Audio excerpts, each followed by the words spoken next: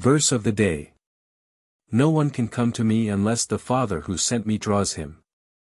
John 6 verse 44. Thought of the day. The master choice of salvation is his, the secondary choice is ours. However deep the mystery, however many the paradoxes involved, it is still true that men become saints not at their own whim but by sovereign calling. Has not God by such words as these taken out of our hands the ultimate choice? It is the Spirit that quickeneth, the flesh profiteth nothing.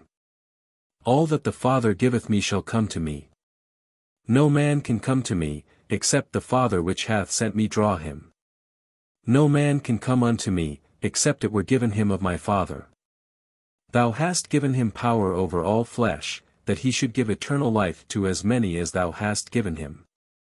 It pleased God, who separated me from my mother's womb, and called me by his grace, to reveal his Son in me.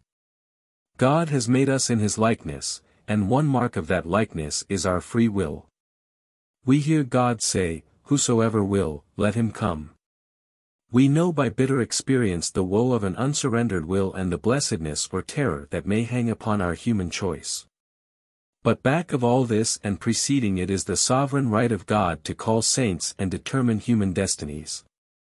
The master choice is his, the secondary choice is ours.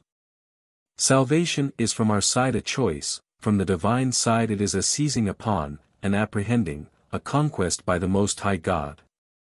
Our accepting and willing are reactions rather than actions. The right of determination must always remain with God. Prayer of the day. Conquer our wills, Holy Father, and help us to realize that our choice to accept you is but a reaction to your initial call. Amen.